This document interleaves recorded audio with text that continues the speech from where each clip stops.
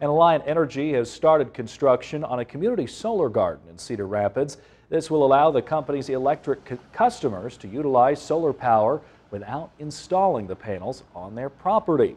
The garden will consist of 18,000 solar blocks, and Alliant says each 250-watt block will produce an estimated average of 541 kilowatts every year.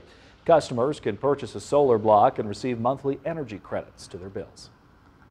We're proud to play a role in providing a project that's going to improve the environment and give customers something to be proud of there in their local community.